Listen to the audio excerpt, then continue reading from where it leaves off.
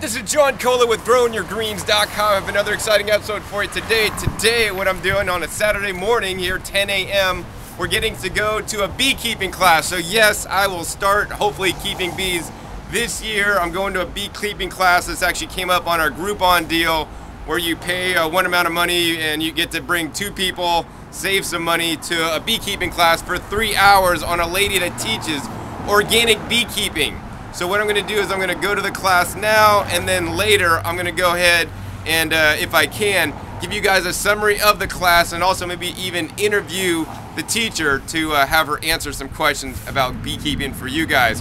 And I would encourage you to actually keep some bees if you can and learn about it, because bees are essential to nature. They're an integral part of nature, and my whole concept in gardening is basically, you know, grow things the natural way, grow things how nature would do it, but we want to set up the right conditions for our plants to grow so our plants could be as healthy as they can be. And when the plants are healthy, they're going to produce more for you, but they're also going to be more disease resistant.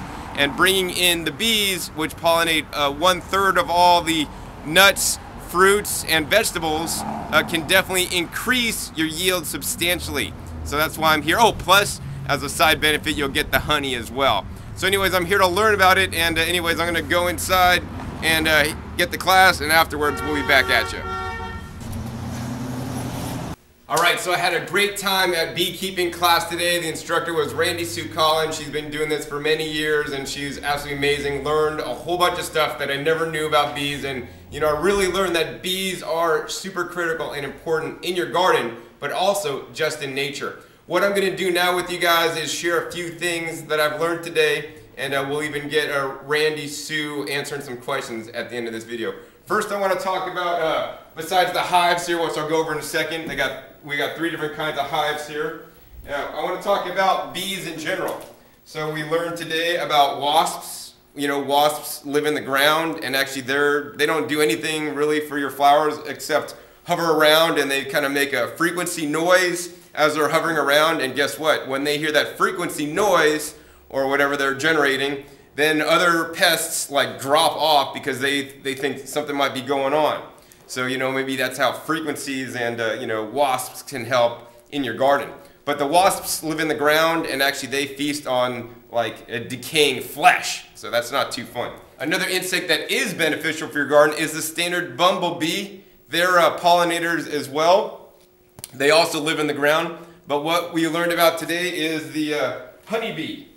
And this is a picture of the honeybee here. You know, it definitely looks different than the bumblebee right there, and also much different than the wasp here, or yellow jacket.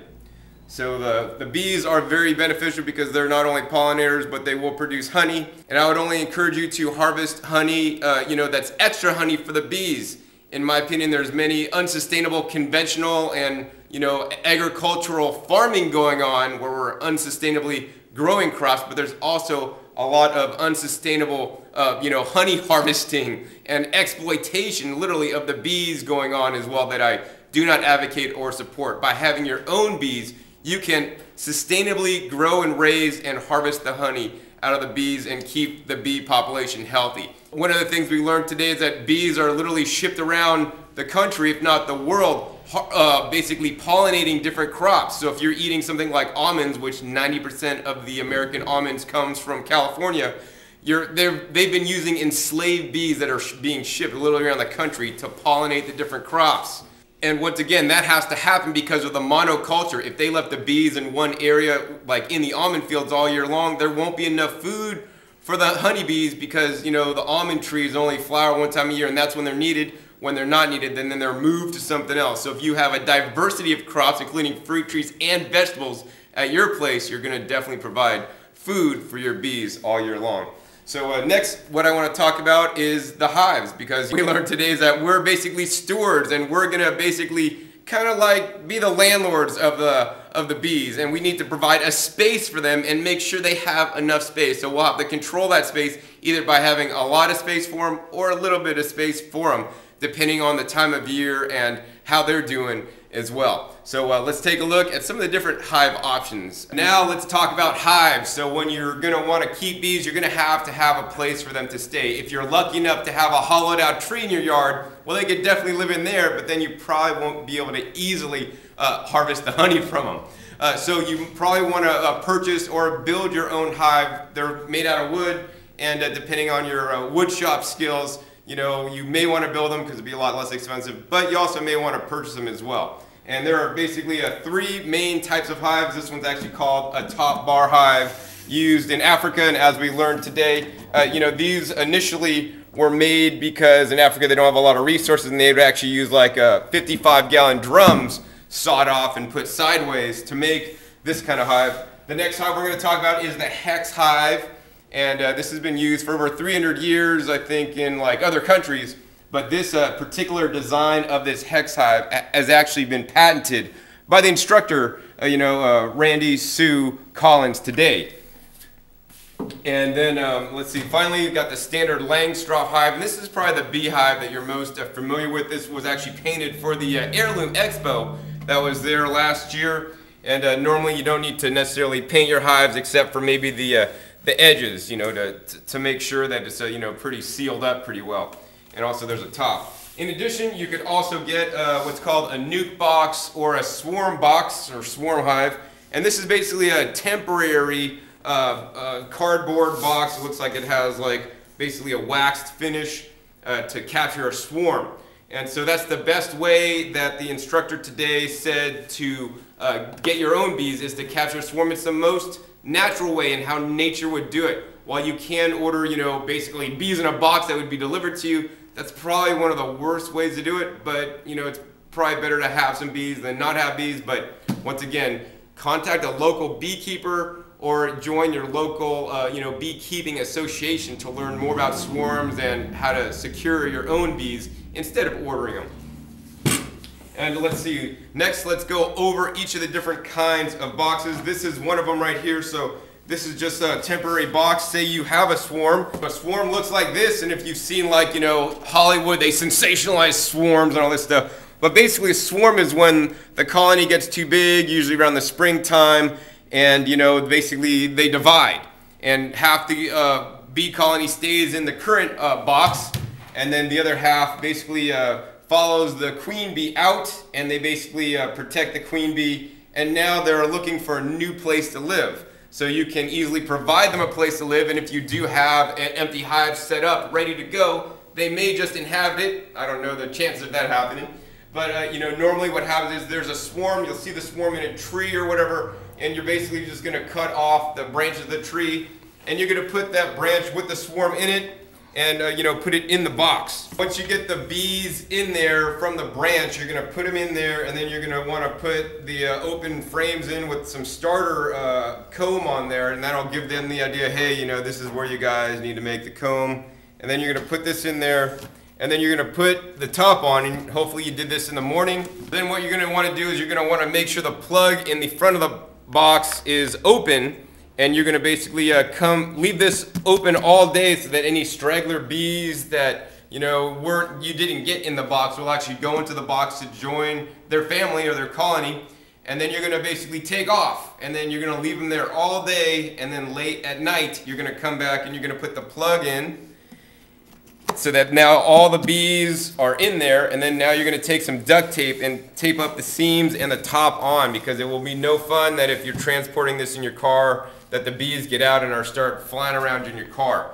Then once you got this home, the next day you can then basically take out this, and all the bees will have maybe even started basically forming some comb. You're gonna take this and put it into your real hive. So that by far is the best way to get your bees, and that's what I learned today, and that's what I'd actually recommend because it's nature's way of doing it. Next, we're going to go over and show you the hives real quick. So now we're going to go over the different hive options that you have available. This is the Langstroth hive, and this is the standard, rectangular hive. On the top, there's a top, it's a waterproof, or rain can't get in there. You don't want to flood out your bees. Next, you have this inner cover here that usually has some little air ventilation. Now the air ventilation is very important. You're going to take that off, and then inside here, there's different kinds of frames. And these are a closed frame right here, and this is the closed frame with a little starter comb there to let the bees, give the bees the idea that that's where they're supposed to start making the comb and filling it with honey. Here's one that's already, starting to go a little bit. Now this is 100% produced by the bees. One of the things I learned today is that these honeycomb are not just straight, they're actually angled up a little bit so that the honey actually doesn't just fall out. Now it's just a slight angle. So when, taken out to inspect your comb, which we actually learned that you shouldn't really do that often at all, you don't want to just be flipping it over like that. Because it also may be bees on here, and also the honey and things may start to drip out. So you want to just take and turn it around like that. Another thing we learned today about this kind of box is that you want to have the different sizes. So this is the medium size, and these are called supers, and then there's a large size that's a lot deeper. And so you want to use the standard medium size, what we learned today. And then on here, let's go ahead and take one level off here.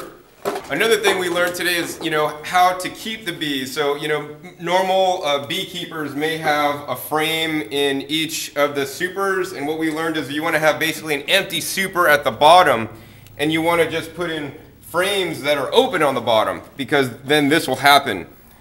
The bees will start to make the comb and fill it with the brood and the honey and whatnot, and just go all the way down. So this is where the normal frame would end. And this is the box where basically, hopefully the queen will stay, but also it gives the bees a good base of their home. Another thing we learned today is that once you get a base like this, you're gonna add another one like we just had on there.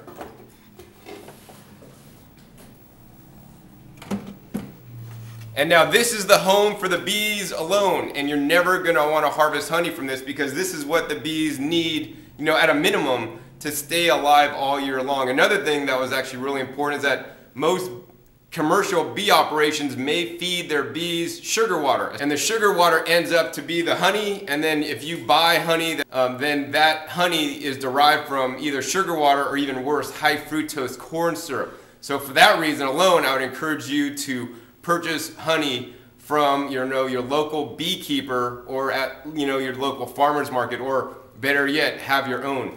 But once you got a nice stable bees in your hive here, this last box up on top, you could put 4, you could even go a lot taller. But on this 4th box, this is the one that if the bees are producing honey in, then you can harvest from, because this is like what the excess is. So that's what's cool. You may not make a lot of honey your first year, but maybe in your second year you definitely will. And once again, hopefully you're not keeping bees for the honey, you're keeping them for the pollination, and the honey is actually the side benefit. The next thing we're going to talk about is the hex hive. Now the hex hive works pretty much like this hive, pretty much the same way, but it's a lot more convenient and more like nature. One of the things I liked about the instructor today is that she, like me, believes that we should model nature in, when growing crops, or in her case, growing bees or keeping bees. And in nature, there are no rectangular beehives in nature, unless there's some rectangular trees that I've never seen. But in nature, the bees will live in a tree, and they're pretty much round. So this hex hive more approximates the natural order of things and how bees would live in nature. So this one's really cool. It has actually it looks really cool, number 1. And number 2, it has a nice copper top here. And there's venting here in the lid as well.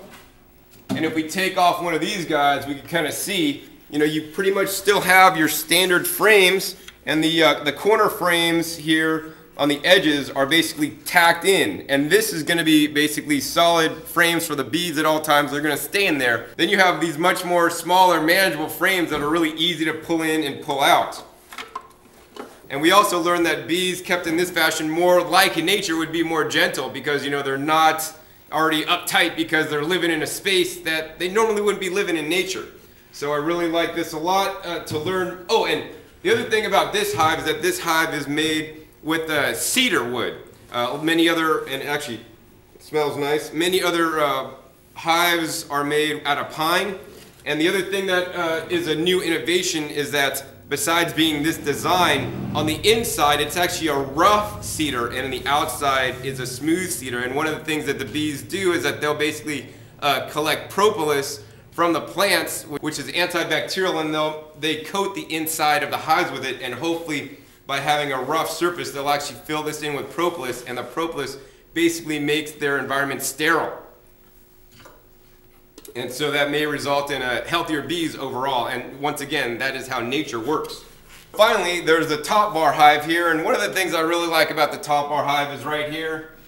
You have a little viewing window, and that's because, you know, in the top bar hive you may need to manage your beehives more, because there is a little board here that you could segment up or down how big the space is that the bees are living in.